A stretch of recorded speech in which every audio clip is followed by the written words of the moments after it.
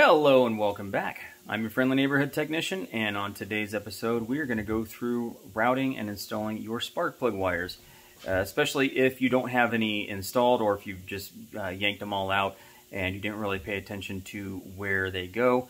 It's no big deal because all the locations are marked on the distributor cap. So I'm going to go through and show you how to line those up, how to install those and get which cylinder goes on which. You got 1, 2, 3, 4 on this side, 5, 6, 7, 8 this side, and we're going to line all those up with the distributor cap. So before we get into that, make sure you hit subscribe, give me that thumbs up, and make sure you hit the notification icon so you get notifications when I post a new video. So let's get to it. Okay, here is one of the distributor caps. They're both the same. So one thing you can notice if you look at this one, it has a bunch of numbers and letters around it. So what you want to look at is, you can see R1 right there. So if this is on the right side, which is the passenger side, then that is cylinder 1. If this is on the left side, such as this right now, this is on the left, that is going to be the spot for cylinder 2, and so on and so forth. If it's on the right, this one's for 4. If it's on the left, this one's for 5. So it's that's basically how you want to line up the spark plug wires. So you're gonna, on your passenger side, you have cylinders 1, 2, 3, and 4 starting at the front.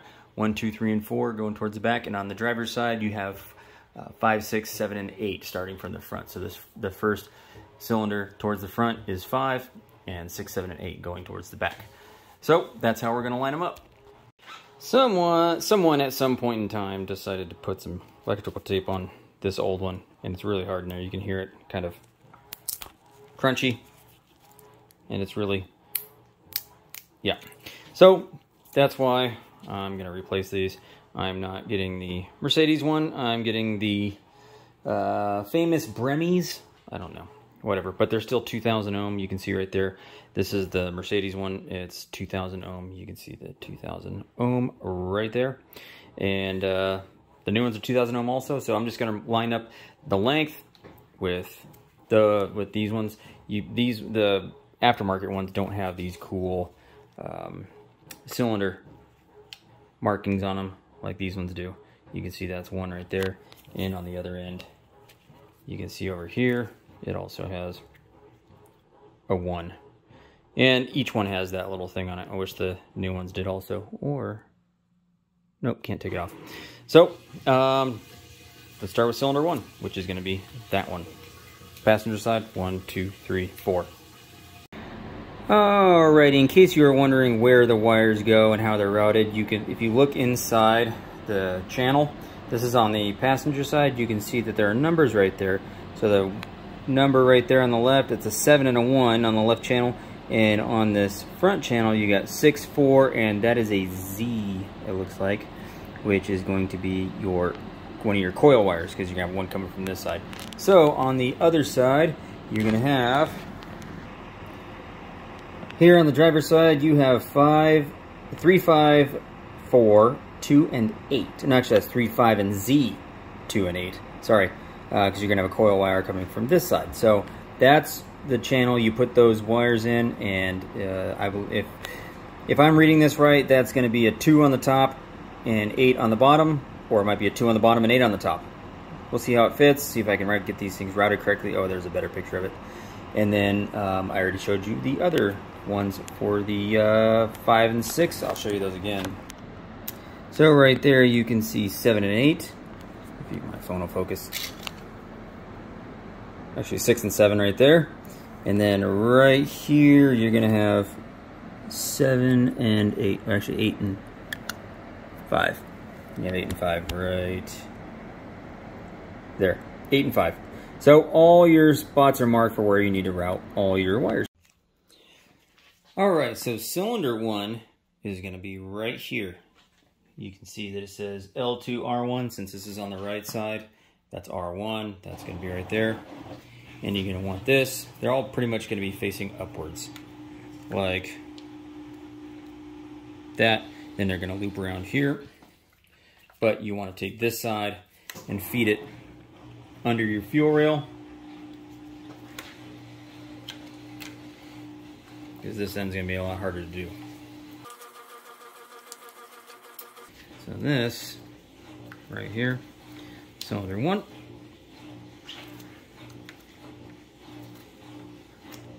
And you're going to want to push it on until it clicks. Just like that. And this is going to get routed. You're going to have this. It's kind of going to keep those just like that. So you're going to want to make sure that's open. Then route this down to the inside one. You're going to double stack the wires right here. So you're going to have 4 tucked in here. So make sure this one's tucked all the way down on the inside. All the way down on that guide right there. And on the inside one, all the way down. Pardon the noise, my washing machine's going. And then this is going to go cylinder 1 right here. Just like that. And then it's going to be routed. Probably something like that. We'll figure out the routing once we get all of them in. Let's go to number 2. Okay, so cylinder 2 is right here. You can see it says L2 right there. So that's going to be L2 because it's cylinder 2's and it's on the left, so that's where it's going to be. So we're going to have to route this all the way this way from underneath your fuel rail right here, and cylinder 2 is still on your passenger side. So you're going to have to route it from the left side to the right side. Just like the other one, push it on until it clicks. Then you're gonna have to reroute. Make sure, just like the other side, has this little keeper right there, so you're gonna route all your wires through that.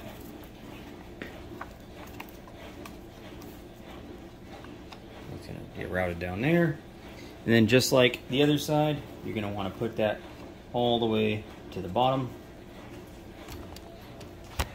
And then what we're gonna do is just like the other side, push it all the way down because you're going to have the wires stacked in here. And there's guides, you're going to have 2 on each one, so this is going to go right there. And then this one, we're going to route right next to the bottom one right here, or right next to cylinder 1, but in the bottom. So we can have it just like that.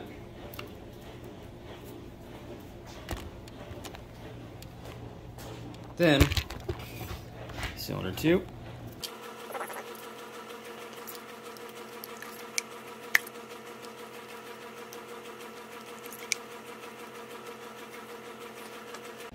Actually, I went back and I rerouted it on the inside one, not on the front one, but on this one.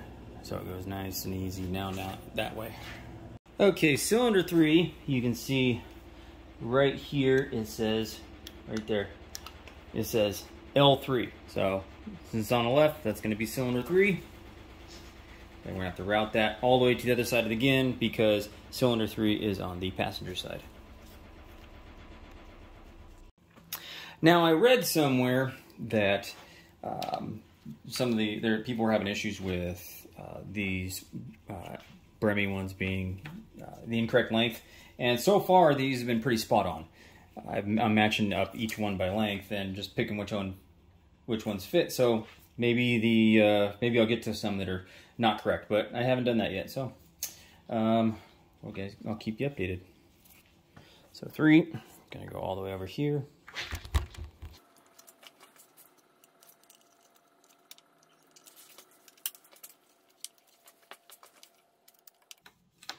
And then this one, I'm going to route on the front.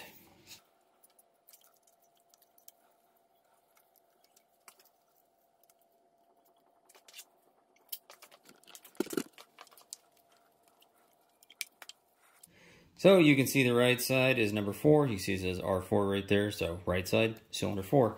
And we're going to need to, don't forget to tuck this under your fuel rail, right there like that.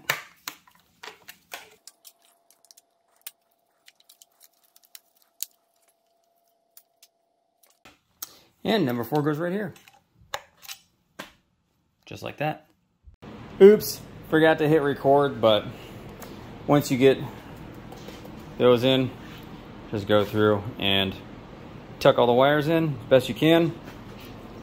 This side, you're gonna need to get it basically 2 up, 2 down, just so you can tuck it in this little channel right here, and then Put those in there. Don't torque these down too much. They're plastic. You can see somebody in the past, not me, I promise it wasn't me, has munched that one a little bit. And then give it a once over. Clean it up. Make it look pretty. On to the other side. Quick little note. You can see right here, these are numbered 5, 6, 7, 8. So, number 5, which is going to be this one right here, is going to get put right there on that channel. And number 5 is going to go right here. You can see L5, it's on the left side, right there.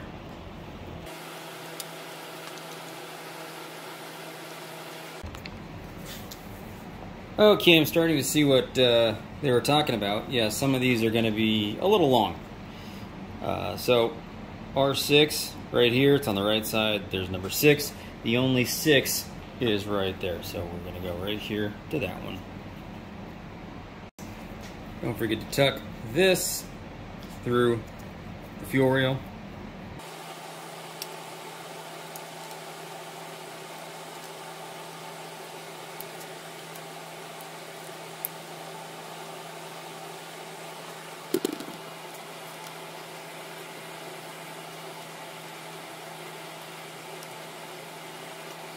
And 7 is going to go right here. You can see where it says R7.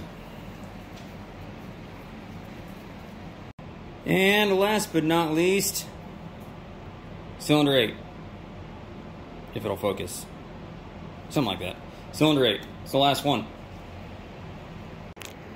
Alright, there we go. So when you're done, your wires should look something like this.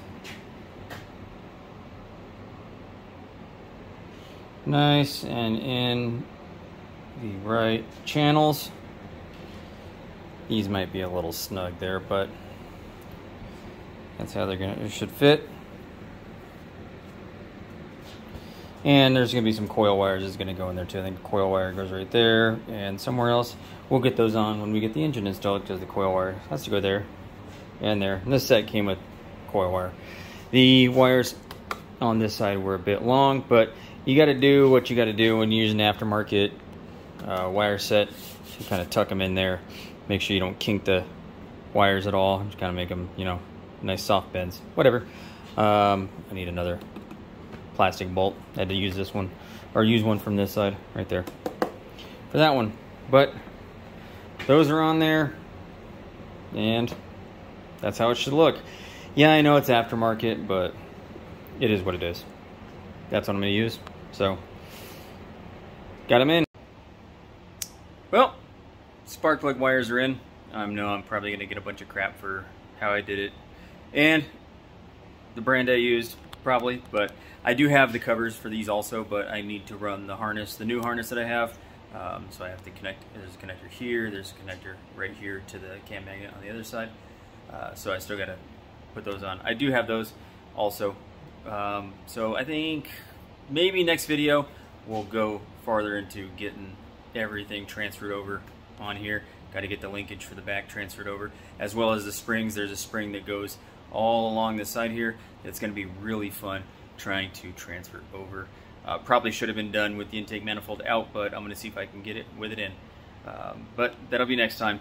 So thank you for watching. Hit subscribe, give me that thumbs up, and don't forget to hit the notification icon so you get notifications when I post a new video. Thank you for watching.